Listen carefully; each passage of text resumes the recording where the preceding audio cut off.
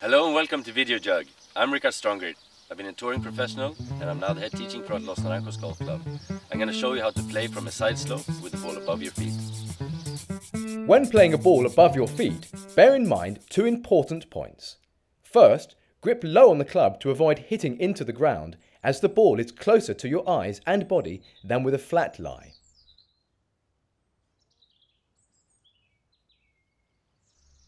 Second, aim to the right of the target at setup, as the slope will send the ball to the left.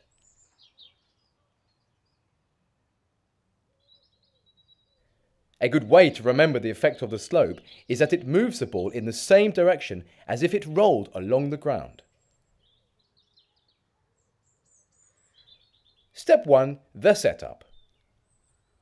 Place your club behind the ball, aiming 5 to 10 meters right of the target, and take your normal setup, feet shoulder width apart and your weight on the balls of your feet.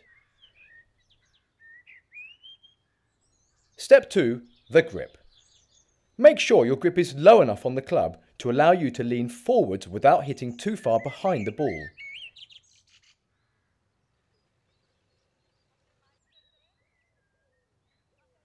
If your grip is too high, your body position will be too upright, leading to a flat swing that pulls the ball even more to the left. See our video, Why We Hook the Ball, to find out more. Step 3. The swing. Keep your weight on the balls of your feet and your upper body leant forwards throughout the swing. This allows the club to swing straight into the line of the ball, reducing the tendency to hook to the left. When hitting from a steep hill, you can open the club face at setup. This normally sends the ball to the right and in this case compensates for the effect of the slope.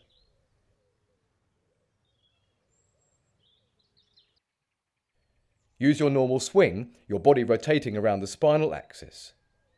Make sure your body follows through, leading your arms and hands, or you will hook the ball to the left and probably hit fat behind the ball. So follow through for a clean, straight contact with the ball, sending it onto the green for a nice birdie putt.